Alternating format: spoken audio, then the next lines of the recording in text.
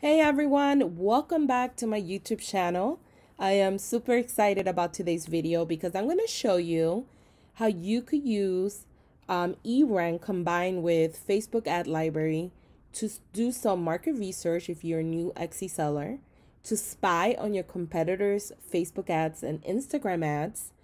And if you're thinking of possibly running a Facebook ad, you could kind of see what your competitors' ad copy looks like and what they're using to be successful, that maybe you could get inspired to apply for your own ad copy. So if you want to learn how to spy on your competitors and see what exactly they're doing, make sure that you watch all the way till the end. Now, if this is your first time visiting my YouTube channel and you want to learn how to grow an impactful Etsy business, don't forget to subscribe today. I do upload weekly videos to help you build an impactful online business. Don't forget also to show me some love by liking this video, and also let me know by the end of the video if you have heard of these two tools combined together. If you have used it before, leave a comment below. So let's go ahead and dive in.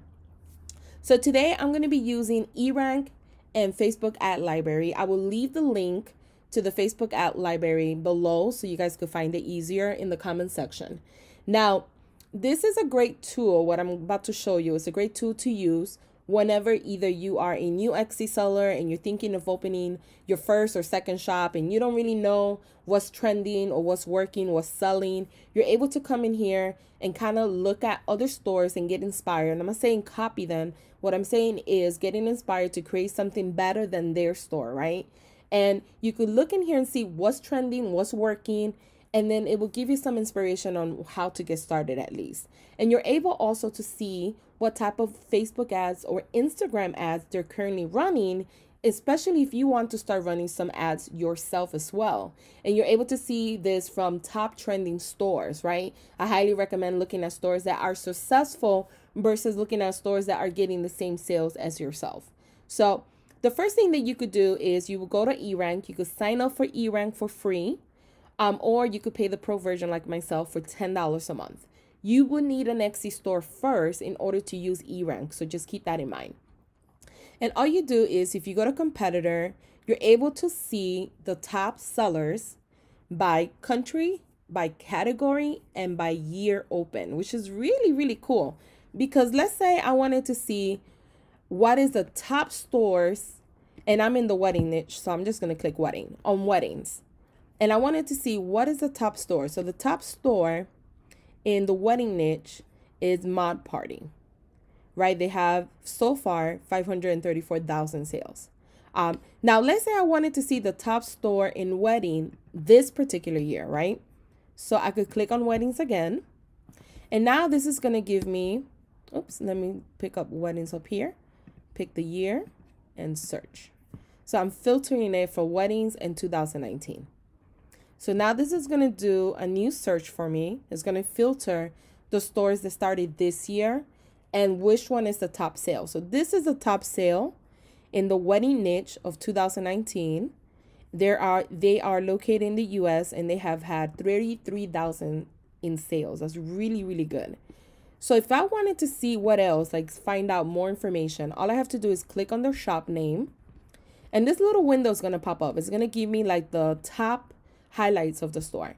So the total sales of the year, their average sales per day is 113. Their feedback is 100%, so they have really good reviews. How they rank nationally, the category, obviously weddings. Sales today, 33 sales, which is pretty good. The age of the store, they haven't even been open a whole year, and they sell handmade items. And this is like kind of like the most recent listings that they have uploaded. And if I wanted to see more, right, let's say I wanted to see more of this particular store, all I have to do pretty much is either I could copy this here, but I think there's an easier way. Let's see. Let me refresh it. Oh, it's right here. So I could go here, I could open tab, and it's going to open their actual store. And now I'm able to see what exactly they're doing. I could look at their brand. I could look at the branding colors. I could look at their aesthetics, their photo style, just to kind of get a vibe, right, of the store. What are they doing different than other stores? And they're crushing it, right? So I'm able to see they got 48 sales in total.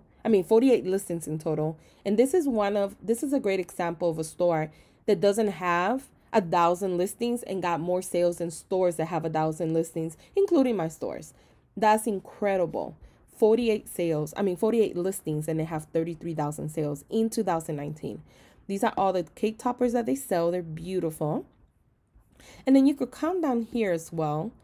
And if they don't have it at the current moment, if they're using social media, or maybe they are, but they want to keep it away from other people, right? Competitors seeing their social media, you're able to come down here and check out their Instagram, their website if they have it connected, or their Facebook page, or other links to other social media platforms. Currently, this store doesn't advertise their social media. It could be maybe they don't have any, right? Or it could be that they're doing it for, let's keep it tight in Etsy so no one copies us. It really depends on them. I really don't know that answer. But they're doing really, really well. So this is really great for competitive research, especially when you're opening a new store, to kind of get an idea of what's working, what's trending, what's selling, what people like. You could see their best sellers. You could kind of browse through their pricing to learn more about pricing and kind of see their aesthetic and everything else. So for competitive research, this is really, really great. Now, the next thing you want to do, let's say I wanted to just study, I'm going to go back to the main page, competitors, top sellers. Let's say I wanted to just research weddings, right? What's working in the wedding niche? I could click on wedding. From here, it's going to give me the top stores in the wedding niche on Etsy. So Mod Party is one of my favorite stores. I talked about the store recently before because it always happened to be the top store when I'm doing research or when I'm doing a video. So it's not my first time talking about Mod Party if you heard me before. And they sell a lot of wedding accessories for weddings. And as you can see, they have had a total of 534,000 sales, which is incredible. They get about an average they make an average of $235 per day. Their feedback is amazing. They are in the category of wedding. Today, they had 382 sales, which is incredible. They've been in Etsy for 2 years, and they're handmade. Now, when you're doing competitive research, like I said earlier, you want to look at stores that have been open 1 to 2 years. You don't want to compare yourself or start researching a store that's been open, longer than 4 years, because it could be now that they're dying off and back then they made a lot of sales, or they're established already. So you want to see what's trending now or what's working now versus trying to compete with a store that's been open for 6 years that already have a large following, that already has established themselves.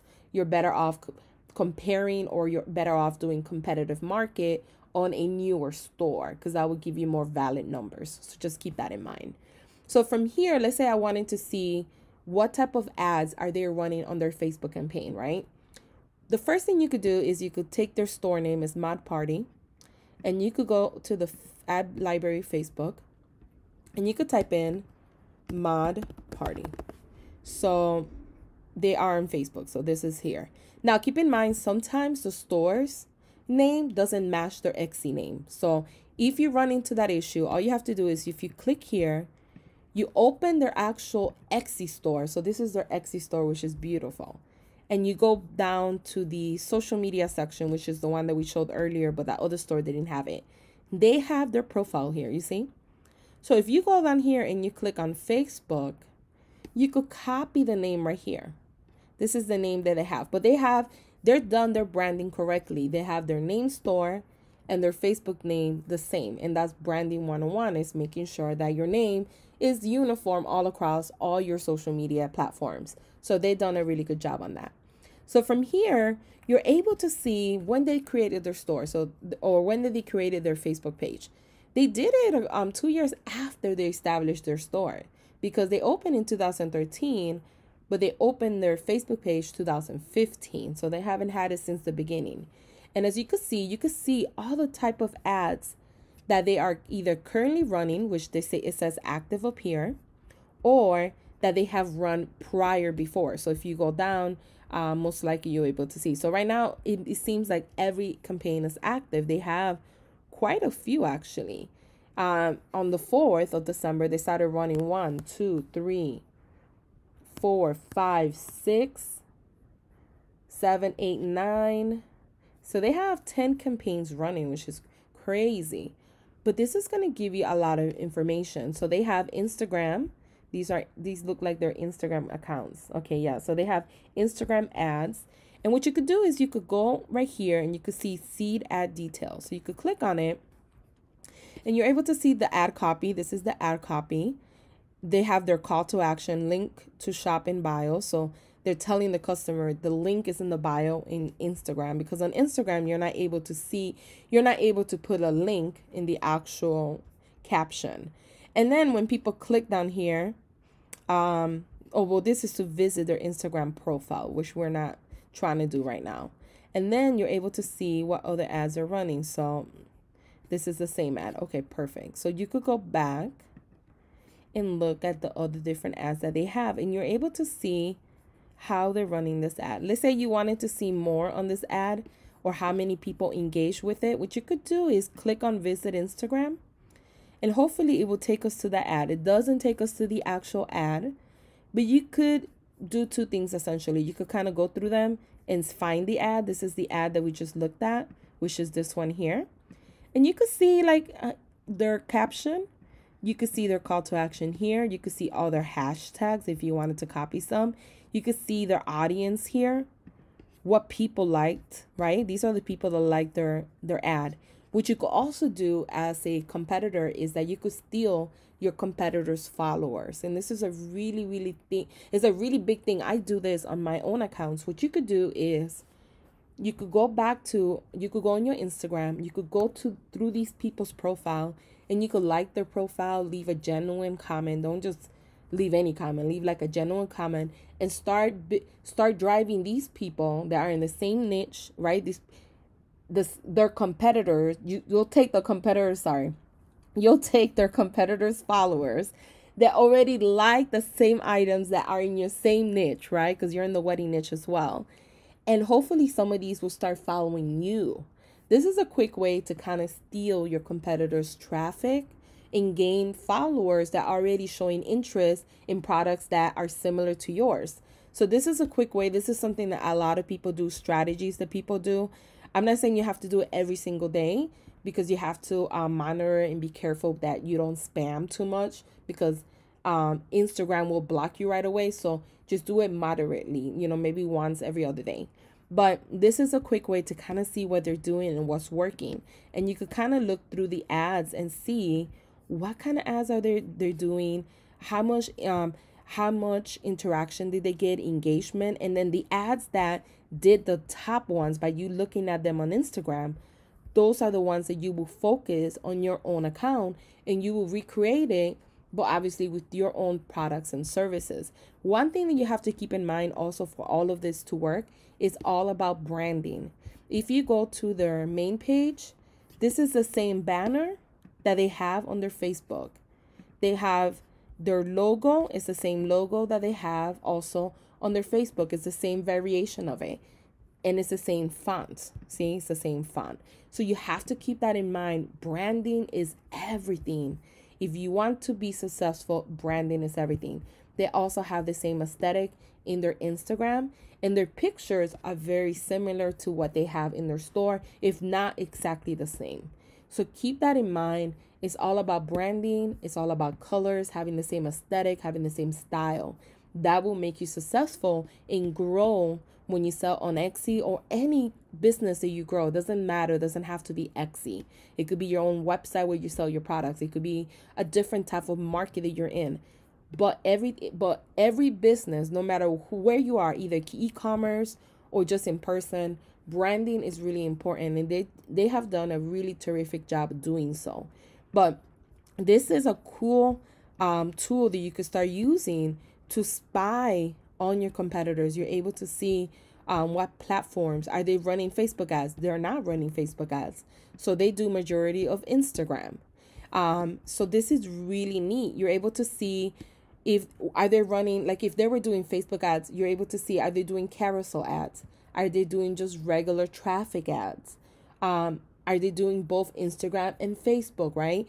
It just depends, but you're able to come in here, play with this. You're able to see what type of networks that they're using.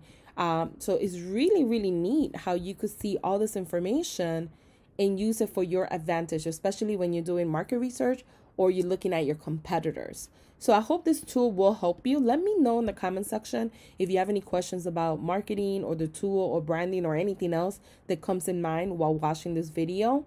And I'll be more than happy to answer your questions. And thank you guys for watching. Have a terrific day.